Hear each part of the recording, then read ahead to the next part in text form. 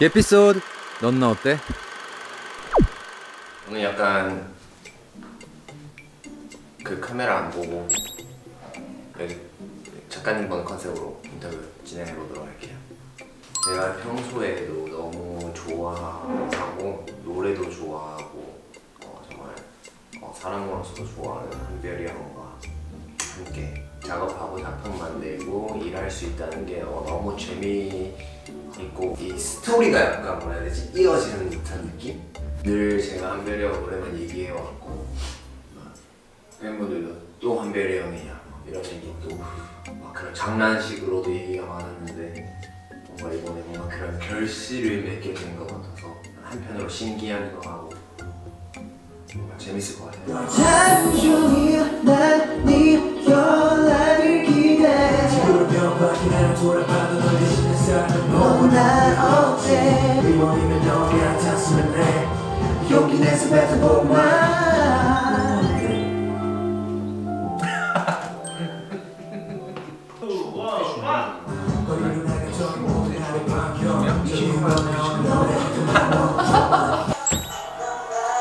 이러다가 갑자기 김우빈 그런 말 있으면 주제가 확실하고 행복하고 기쁜 느낌 이런 주제의 노래는 되게 좋은 말들이 많아요. 해주고 싶은 말도 많고 그래서 빨리 나오는 편인 것 같아요. 이런 노래는 귀여움을 절대 안 돼요. 무뚝뚝하고 정말 표현하지 잘 못하는 그런 남자의 마음을 저희가 보여드려야 된다고 생각합니다. 부끄럽지만 또 민망하고 또 설레고 그런 느낌. 어쩌저쩌 말을 했지만 결국엔 우진이는 귀여운 게 싫다.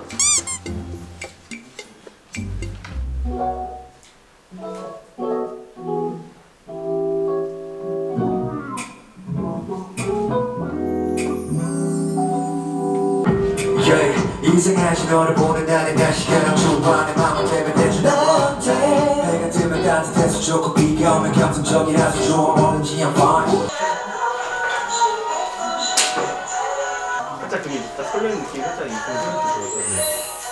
하루종일 난 내야만 깨달아 지금 유일하게 한별이 형 노래 중에 후렴구를 부를 수 있는 노래입니다. 제가 맨날 라이브 하면은 한별이 형 노래 그렇게 듣는데 한별이 형 노래는 안 부르는지 아세요?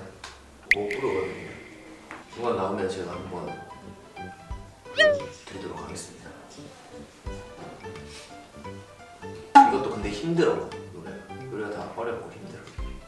세상에 쉬운 건 없어. 쉬운 게 뭐 있을까? 인생에서. 어때? 조명이 나를 비추고 있거든? 지금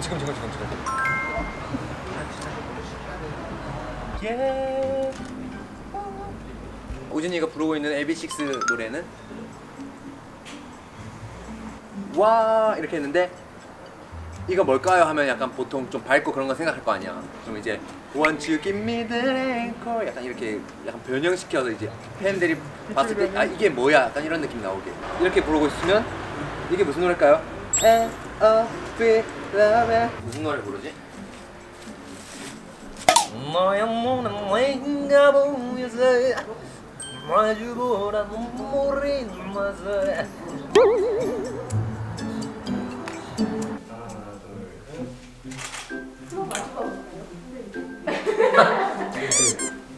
용기 내서 손 한번 잡아? 하나 둘 셋 약간 이런 느낌. 하나 둘 잠깐만요. 할게요. 하나 둘 셋 하나 둘 셋 볼게.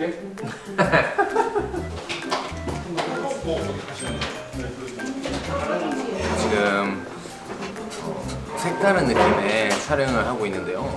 색다른이 아니라 이거 색이 다른 그런 각양각색의 뭔가 좀 느낌을 보유하고 있는 방들이 여러 가지 있어요. 넌 나 어때? 넌 나 어때? 넌 나 어때? 넌 나 어때? 아낌없이 주는 나무 그게 내가 될게 네가 원하면 우리까지 봄지 난 그저 네 맘이 궁금해 이왕이면 나와 같았으면 해 잘 만지기 때문에 제가 직접 손을 봅니다. 아무도 이해 못했네. 이거 이해하면 완전히 하이게임을 쪽인데 아쉽다. 이게 단정한 느낌이 아니란 말이야.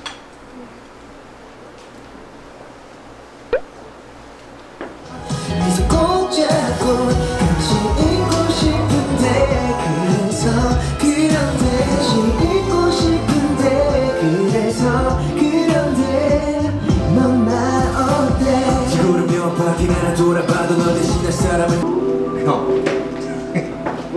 이미 안 꼈어요.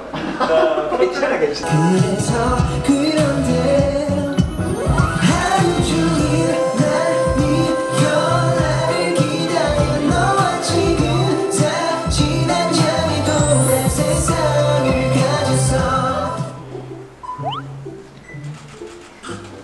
오, 괜찮은데? 잘 나왔네. 인생 내 컷인데 5개 깠어.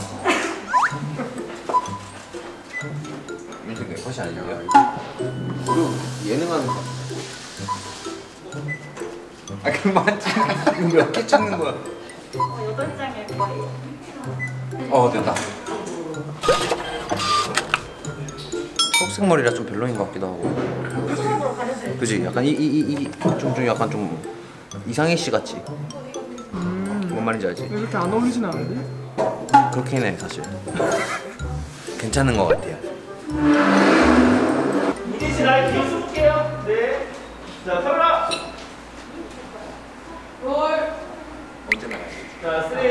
말도 안 나와 괜히 더 어색해져 재밌는 시간에도 난 하루 종일 난네 여기만 다시 만들어줘. 지구를 몇 바퀴나 돌아봐도 너 대신할 사람은 너와 너희에도 없지 예쁘고 멋있고 좋은 그림 보여드리겠습니다. 진짜 기대 많이 해주세요. 너와 같았으면 해 용기 내서 뱉어본 말넌 어때